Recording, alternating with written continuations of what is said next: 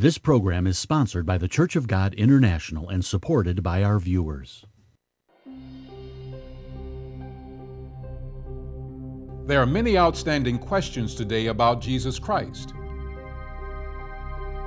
Who is he really? What really was his mission? Why did he really come to this earth? What did he really accomplish?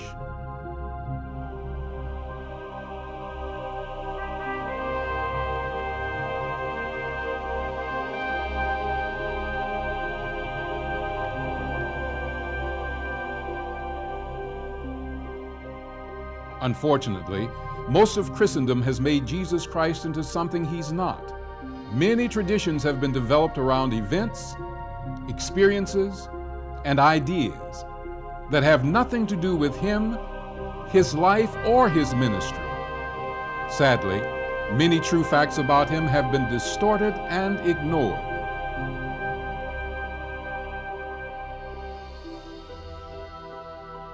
The real story behind this incarnate God being, who now sits at the right hand of the Father, alive, is so incredible and remarkable that it is stranger than fiction. Stay with us as we explore the biblical facts surrounding Jesus Christ on today's program.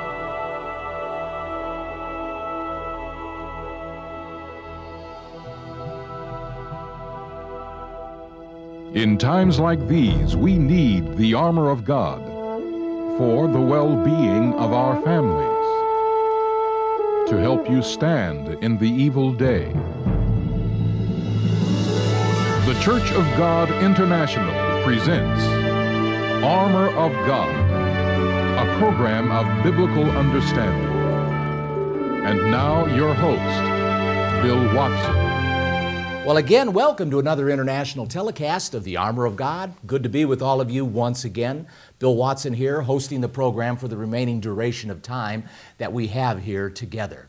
You know, occasionally throughout my life, I've had people come up to me and ask me, Bill, do you know Jesus? And perhaps, you've even had a few folks in your life come up to you and ask you whether or not you know the Lord. And it always amazes me as to how some people will come up to you and claim that they know the Lord, when in fact, they don't know what he looked like, they don't know anything about his family, they have no idea about where he lived or even what his values are.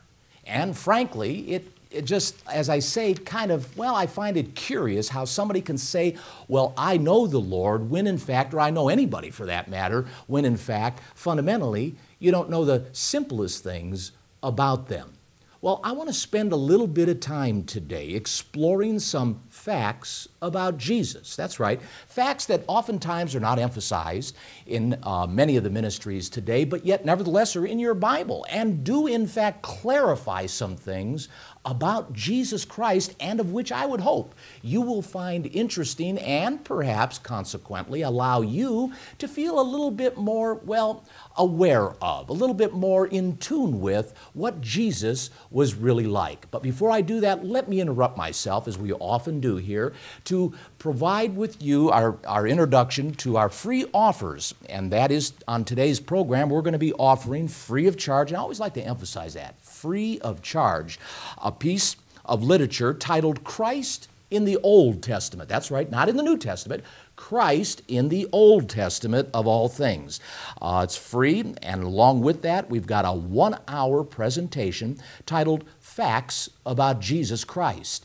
And these presentations here, these offers, are going to introduce to you, as I've already mentioned, some interesting factoids that perhaps you're unaware of, but nevertheless, as I said, are in your Bible, and hopefully by becoming acquainted with these things, you will find Jesus to be a more familiar personality to you. All you've got to do now is dial that 888 number, 578-8791. Ask the operator, as I've already mentioned, and emphasize these two free offers. Ask them for them. They're available to you today, 888-578-8791. And don't forget about that website. You can continue to watch Armor of God telecasts from the past at your convenience whenever you would like, we've got a whole plethora of volumes there that are what you could say archived on the website at www.cgi.org. So don't forget now, 888-578-8791 and that website at www.cgi.org. Now, let's get back to this program. I want to share with you, as I mentioned, some of these facts that are not emphasized perhaps like they should, because if they were, I think people would have, well, what you could say, a more familiar and better comfort level about the personality of Jesus Christ. And certainly we are encouraged, Christians, of course, are always encouraged to have a good relationship with Jesus. And yet it stands to reason, does it not, that in order to enhance your relationship, well, you ought to find out as much as you can about the individual you'd like to get to know, right? Well, that's what we're going to spend a little bit of time doing today. And for our first exploration in this, our first factoid that I want to emphasize to you, and I know some of you that are of the Catholic persuasion are probably going to find this maybe a little bit surprising, or maybe at least curious at best, as to what I'm about to cover, because what I'm about to cover is to introduce to you the fact that, that's right, now, ready? Jesus had brothers and sisters, multiple brothers and sisters. And it's in your Bible. Your Bible's clear about this fact that Jesus did indeed have half-brothers and half-sisters. As I've often said, same mother, that is his brothers and sisters, same mother, but a different father, of course. Jesus was exclusive, that of being the firstborn of the Father God that we understand as introduced to us by Jesus in his ministry. And Jesus, of course, playing that role of the firstborn of him, and of course, a virgin birth at that. But your Bible's clear, and I want to bring your attention over here to Matthew chapter 13. Now, I've already turned there, but I want to bring to your attention over here in verse 53 of Matthew 13 and point something out to you. Jesus is over in his own area. He's back in his old neighborhood in Nazareth. You can read about that there in verse 54, where it says he came into his own country and he taught the people in the synagogue. So he went into the neighborhood synagogue, sat himself down, started teaching a little bit, and it says here that the people were astonished. They were kind of amazed, kind of taken back, and responding correctly, as neighbors would, maybe even some aunts and uncles being in the audience, that is, brothers and sisters to Joseph and Mary. They said here in response in verse 55, "Is not this the carpenter's son?" Notice that they're a little surprised. They said, "Is not his mother Mary, called Mary, and his brethren," look at this, his brethren, James, Joseph, Simon, and Judas, and his sisters, plural, notice that, plural. Some commentators will tell you at least two. If not, in some cases, the Greek can certainly portend the fact that it could have been as many, minimally anyway, as three. He says here in verse 56, "And his sisters, are they not all with us? Whence then has this man all these things?" Now, I know some of you may say, "Now, wait a minute, Bill. Jesus called everybody, his brother and his sister." Okay, I'll give you that. Let's go over here just a few pages back to Matthew chapter 12 here for a moment. Another situation, and that's a legitimate question. And that's what we're doing here. We're exploring God's Word together. And it's good to have healthy questions about this, because as a matter of fact, I had the same question when I was beginning to become first introduced to some of this new information, for some of you anyway, it being new. But in Matthew chapter 12, now let me bring your attention over here to verse 46, verse 46. Now here again, Jesus is in a situation where he's teaching, and he's going back and forth and so on, and he's in the middle of a discussion here, a teaching exercise. Verse 46, and he's interrupted, it says here, while he is yet talking to the people. Okay, get that in your mind, get the picture. "Behold, his mother and brethren stood without, desiring to speak with him. Then said one," in the audience apparently, somebody yelled out and told him, "Behold, hey, your mom is here, your mother, and your brethren."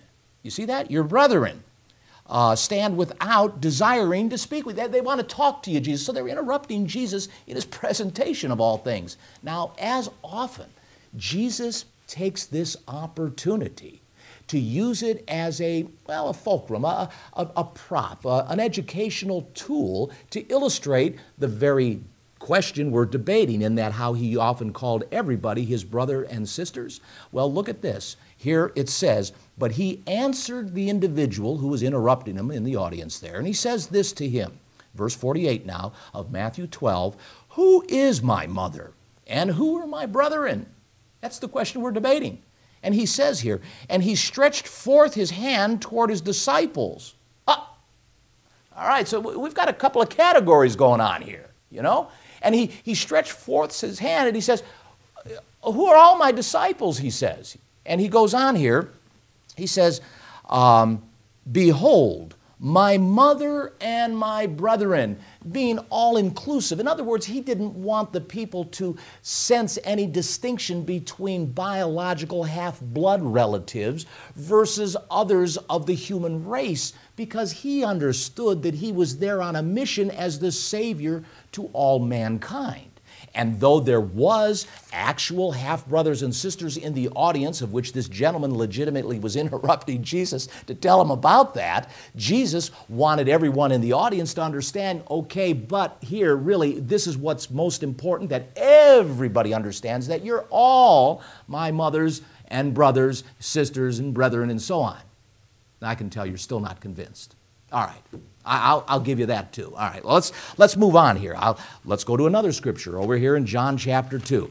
John chapter 2, because, I mean, this is really, it's all in your Bible. You can find these stories. They're very interesting stories, and certainly quite colorful in many respects when you begin to understand that Jesus was a real guy living for 33 and a half years on this planet, 3 and a half of those years being devoted to his ministry. But he had almost 30 years of growing up as a kid, as a teenager, and a young adult. Grew up in a neighborhood in Nazareth, was the son of a carpenter, and became a carpenter. And in those days, more than just a carpenter. He was probably a mason, a stone worker, and so on, and was most likely well-built and pretty well-stocked in terms of his physique was concerned, because it was hard work.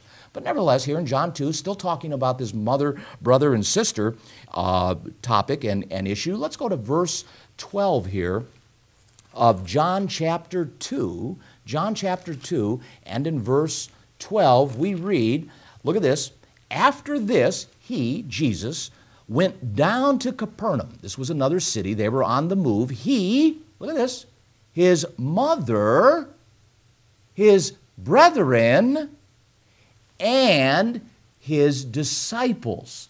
So he's traveling. He's going to Capernaum, a holy day. He was trying to get over to the city for Passover, as you read the context here. But he's with his mother, he's with his brethren, and he's with his disciples. Obviously, there's a distinction here made by virtue of the Greek word used, brethren versus disciples, illustrating the fact that disciples and brethren are two distinct groups, along with a third group, not necessarily a group, but the individual, being his mom. So here again, and once more, we see a clarity made, a distinction made, for the purpose of clarifying in our minds, at least anyway, that we should begin to understand that there were indeed half-brothers and sisters of Jesus, of which Mary apparently had additional children, of course, after Jesus' virgin birth. But let's move on here. Let me take you down here to Galatians. Over here in the New Testament, the book of Galatians, the Apostle Paul is describing a little bit about his genesis, his conversion, and what he experienced on his road to Damascus. Remember when he was stricken with blindness and essentially resulted in his conversion, that whole experience. Well, we read over here in Galatians chapter 1, verse about 15, as Paul begins to break into the context and moves on with the story. He says, "But when it pleased God, who separated me from my mother's womb and called me by his grace, to reveal his Son in me that I might preach him among the heathen, immediately I conferred not with flesh and blood, neither went I up to Jerusalem to them which were apostles before me, but I went into Arabia, returned again to Damascus. So he's explaining a little bit about what went on and how it all kind of transpired and unfolded. Verse 18 now, Galatians chapter 1, notice this. Then after 3 years, after 3 years, he finally goes to Jerusalem. He sees Peter and apparently abodes with him 15 days. But look at this.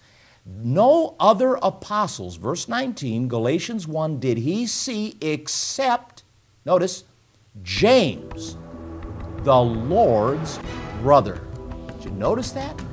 Paul identifies James, and even today, certainly many of you are well aware of the fact that many well-known scholars will recognize that the book of James was indeed written by Jesus' half-brother. And in the book of Acts, James, especially in chapter 15, where there was a meeting that transpired there in discussing some doctrinal differences and issues that was developing among the congregations and in the early New Testament church there, and how they were trying to debate these issues, you will find that James, Jesus' half-brother, essentially chaired that meeting and was basically the one who established the summary of what the action plan was going to be as a result of those particular discussions.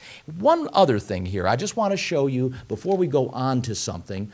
Here in 1 Corinthians chapter 15, we're going to go on to another subject here in a moment, but I just wanted to point this out as well. This is after the resurrection, the Apostle Paul talking in 1 Corinthians chapter 15. And he's explaining how there were like 500 people. Look at this, verse 6 of 1 Corinthians 15. Paul states, after that he was seen of about 500 brethren at once, talking about Jesus. In other words, Paul is confirming the fact Christ was literally eyewitnessed by over 500 people that he was alive after death. They watched him become crucified, beat, and so forth. But here Paul is witnessing to the fact and testifying to the fact over 500 people saw Jesus alive after he was killed, of whom the greater part remain unto this present, but some have died. They've fallen asleep. It's a polite way of saying died. Verse 7, though, notice this now. Here's what I wanted to point out. After that, he, Jesus, was seen of James, then of all the apostles. Why that distinction? Why that pointed comment about James?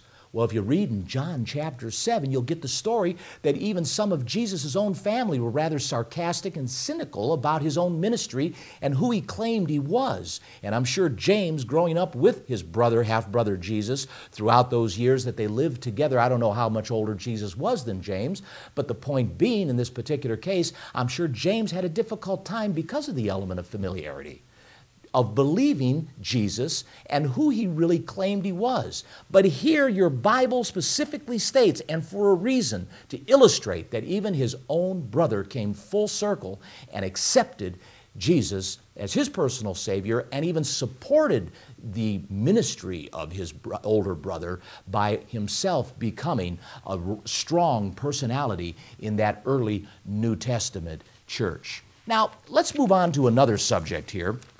One that I think in many cases, many of you are, well, what you could say kind of fixated on because we've been hammered with it, frankly, for quite a long time. And what I'm talking about is the very traditional view of the Jesus of the West, you know, the long-haired guy with the kind of effeminate look, kind of soft and weakly, kind of what you could say, tender.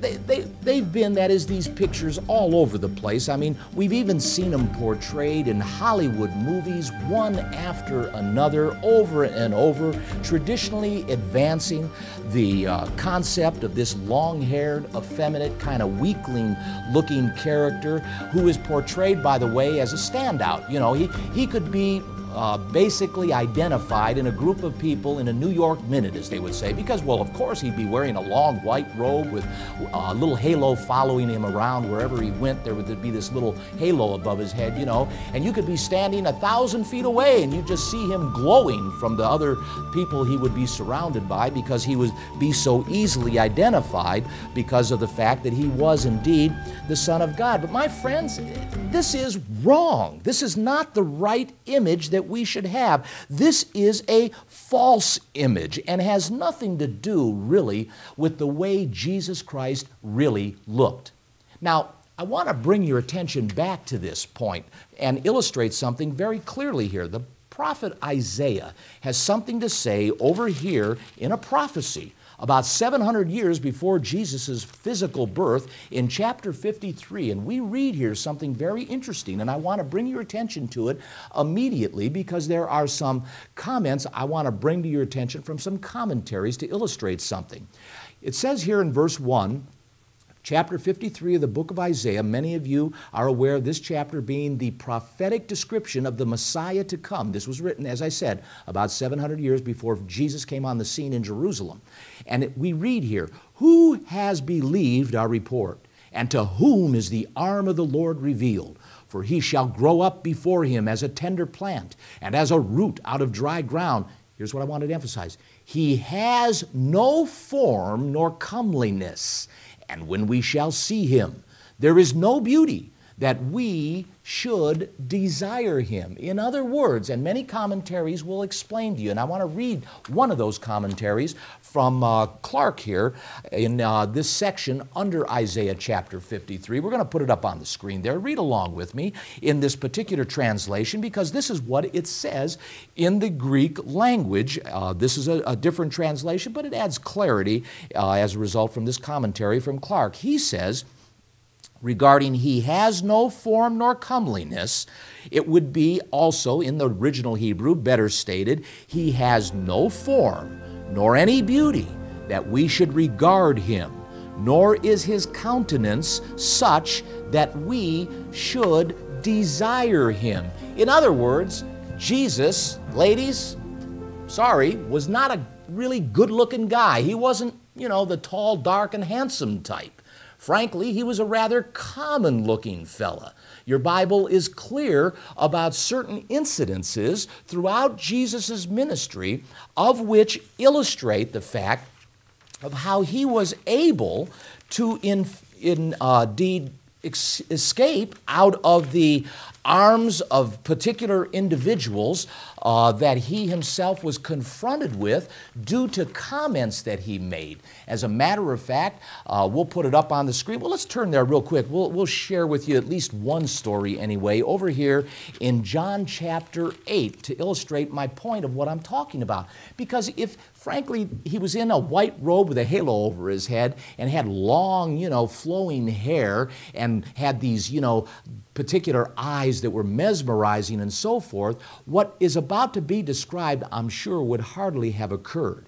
Case in point, notice this. He's in an argument, Jesus is, with the Pharisees. He just got done telling the Pharisees that he was alive before Abraham, of all things. Now, that was a blasphemous statement as far as the Pharisees, the scribes, were concerned. And they were not amused at Jesus' what they perceived to be arrogance in saying such a thing, that he, of all things, was alive before Abraham. Nevertheless, Jesus states it, holds his ground, and says in verse 58 of John chapter 8, over here, notice this, he says, Jesus says unto them, "Truly I say unto you, before Abraham was, I am." Now, they knew what that meant because that was the being who identified himself to Moses. When Moses asked the question, well, who should I say sent me? Well, the voice came back to Moses saying, "I am. Tell him I am sent you." Well, Jesus now is connecting himself with stating essentially he was the I am of the Old Testament who introduced himself to Moses of all things. Well, look what they did. They took up stones to cast at him. But notice, Jesus himself went out of the temple, going through the midst of them, and got away. Why? Because he wasn't 6'6". He wasn't outstanding in his appearance. He was a commoner. He looked very common and consequently was able to escape out of the clutches of crowds that virtually were trying to do violence to him. You can read about another story in John chapter 10, verse about 34 to 42, as well as, and we'll put this up on the screen too, Luke 4, 21 through 30. But now, more specifically, because time's running out on me, and I knew this was going to happen because there's so many things I could share with you, friends, but I wanted to illustrate this one major point over in 1 Corinthians chapter 11, where we go through some spiritual symbolism that Paul uses to illustrate certain distinctions between the male and the female gender. And part of the distinctions is dealing with the length of hair of all things. That's right. Notice right here in this particular section of Scripture, we read, does not even nature, this is verse 14 of 1 Corinthians chapter 11, does not even nature itself teach you that if a man have long hair, it's a shame unto him? Did you see that?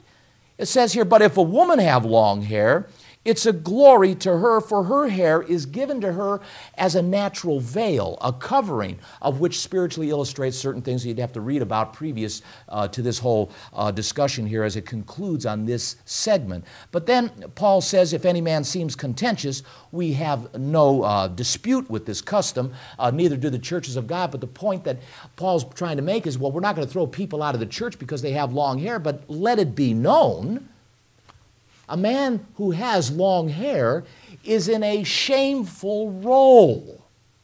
And yet here we portray Jesus with hair the length, in some cases, even longer than some women who wear their hair in that particular case. My friends, there is so much more that I could share with you. Even in regards to the law, so many people think that Jesus nailed the law to the cross. And yet in Matthew chapter 5, verse 17, what does he say? He says, think not that I've come to destroy the law, but rather to fulfill. On another note, many people don't realize the fact, going back there to John chapter 8, that Jesus was indeed alive. Before Abraham was. He was the I am, you see.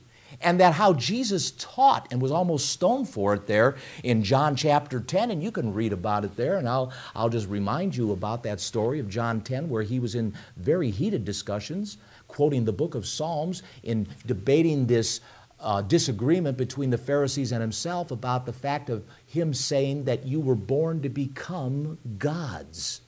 How about that one? Read it there in John chapter 10. Friends, dial now, 888-578-8791, and get the two pieces that we're offering here today as offers on this telecast. A 1-hour presentation titled Facts About Jesus Christ. This is a CD offer to all of you, free of charge. All you've got to do is dial that 888 number that you see there on your screen, and ask also for the booklet titled Christ in the Old Testament. You can easily read it in one sitting. 888-578-8791. And don't forget about that website there as you see it displayed on your screen at www.cgi.org. Friends, this is Bill Watson, and as we often do, let me remind you once again, you keep on that armor of God so that you may be able to stand in this evil day. Armor of God and the free material offered is brought to you by the Church of God International of Tyler, Texas. You may write to us at Post Office Box 2525, Tyler, Texas 75710. Call toll-free at 1-888-578-8791 or call 1-903-939-2929 during regular business hours. You may visit our website at cgi.org or email us at armorofgod@cgi.org. We appreciate your prayers and support. This program is sponsored by the Church of God International and supported by our viewers.